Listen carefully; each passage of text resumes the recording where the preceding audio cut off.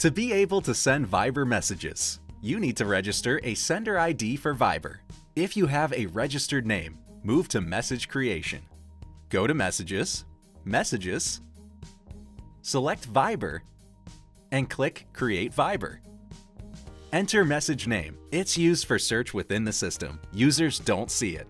Optionally, add tags. Tags are used to filter search results. Select a sender. If you have one sender name, it will be selected by default. Add text. Add an image. Enter button text and insert a button link. Enter a text for a notification for iOS. It will be sent if the message is sent after its time to live expires.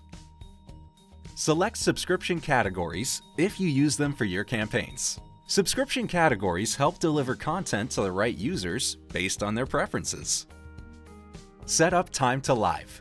By default, it's 1 day, but you can select other options. UTM tags are enabled for Viber messages by default. You can disable the option and add UTM tags to the URL manually. You can preview the message display on Android and iOS by switching between versions. You can send a test message, save and exit, or create a campaign. Note that you can't do any of these if you haven't selected a sender. You can also send Viber messages from a workflow. A basic workflow consists of the start, Viber, and end blocks. For the Viber block, select the message you want to send.